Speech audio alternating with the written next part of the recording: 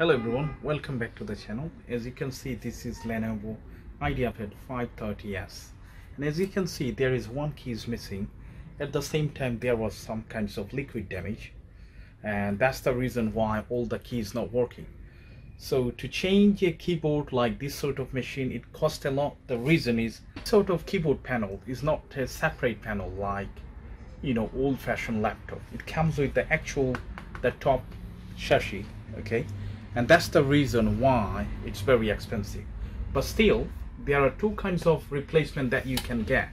One with the complete plastic panel and the keyboard itself, which cost a lot, like more than £100. And also we can get like this sort of replacement. So as you can see, in this keyboard there is no any frame or anything, it's just the keyboard itself. And also you can see there are a lot of dots right here and a lot of holes that you can see. Those holes attached to the rabbits, which one hold the actual keyboard into the place. So this one is very 20 or 30 pounds. You can save like almost 100 pounds. But the problem is to replace this keyboard and install the new one. It's very difficult. It takes time.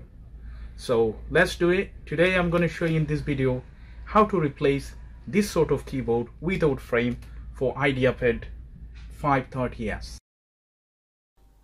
So first of all, we're going to switch off this machine if there is any power, and we're going to open the back cover. Okay, so make sure you do have the right screwdriver. This is the pentalobe one. All the screws are same type, and I'm not sure if the length is same or not, so I would suggest you please keep organizing the screws. Top one should be on the top, right on right, left on left. So you're going to open up all the screws, then we'll pull out those back cover to get access into the main board. And first of all, the things that we have to do, disconnect the battery. So let's carry on.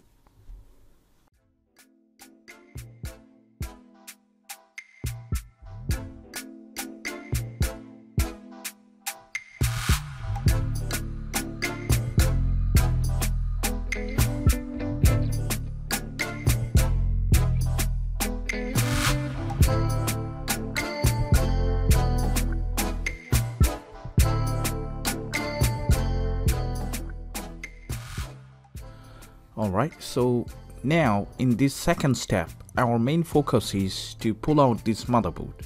So we have to disconnect all the flags very carefully, because a lot of flags are very fragile and very delicate and sensitive, so focus in there.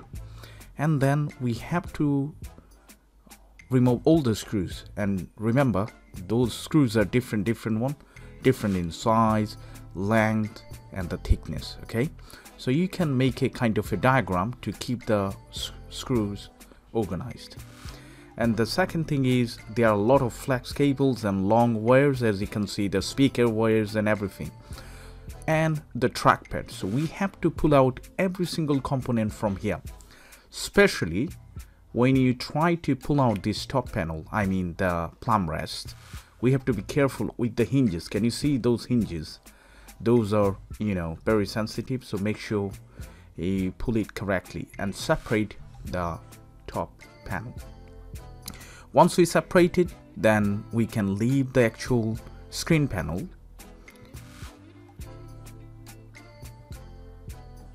We don't have to do anything with the screen panel. It's better to leave it away. And now we're gonna remove it one by one.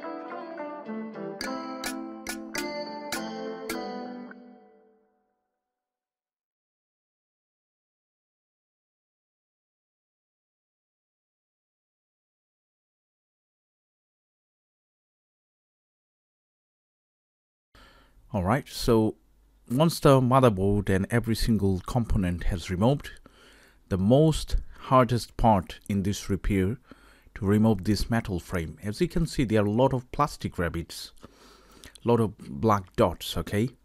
Those are disposal, okay?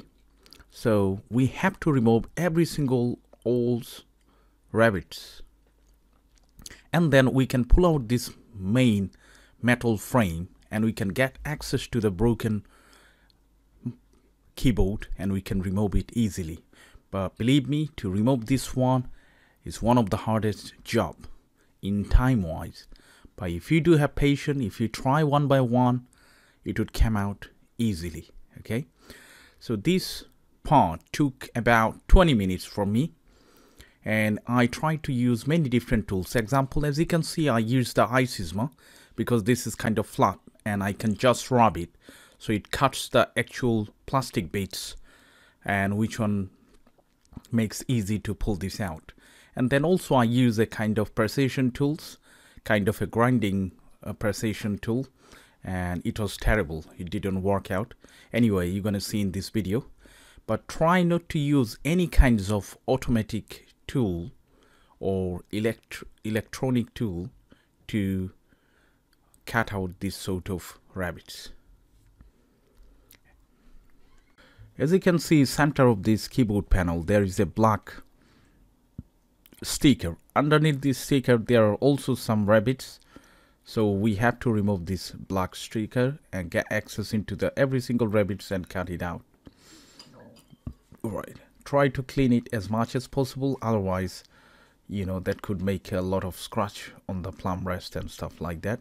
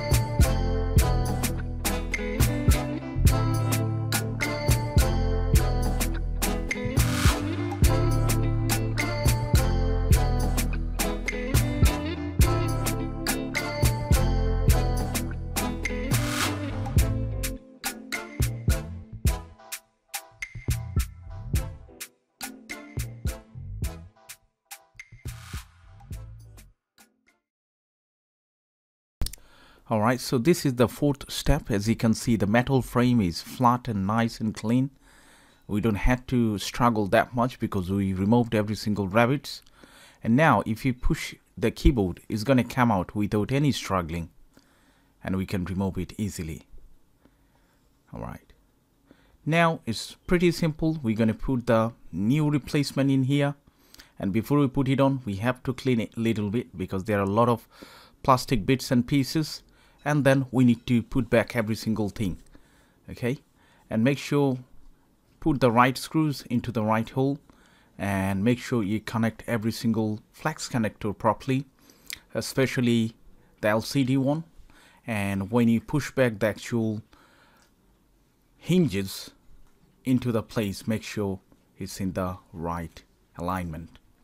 And pretty much that's all. Let's carry on until we finish, and we're gonna test out the keyboard. Hopefully everything would be fine. And please, if you do like this video, don't forget to subscribe. Thank you.